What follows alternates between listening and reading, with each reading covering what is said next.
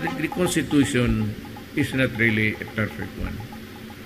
I would not say it is the worst Constitution, but we have copied that from America, word for word halos, when we established the Republic in 1947.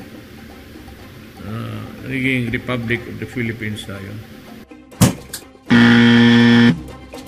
The first Philippine Republic was officially founded on January 23, 1899 in Bulacan, after the Malolos Congress elected Emilio Aguinaldo as the country's first president.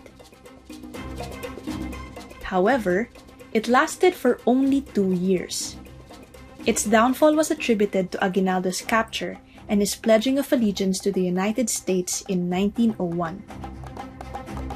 Duterte is the country's 16th president and the 6th under the Fifth Republic, which was founded in 1987 following the ouster of the late dictator Ferdinand Marcos Sr.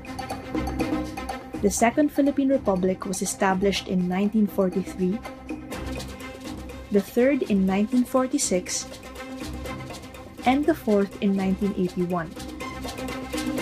Duterte recognized the historical significance of the First Philippine Republic when he signed Republic Act 11014, declaring the 23rd of January as the First Philippine Republic Day.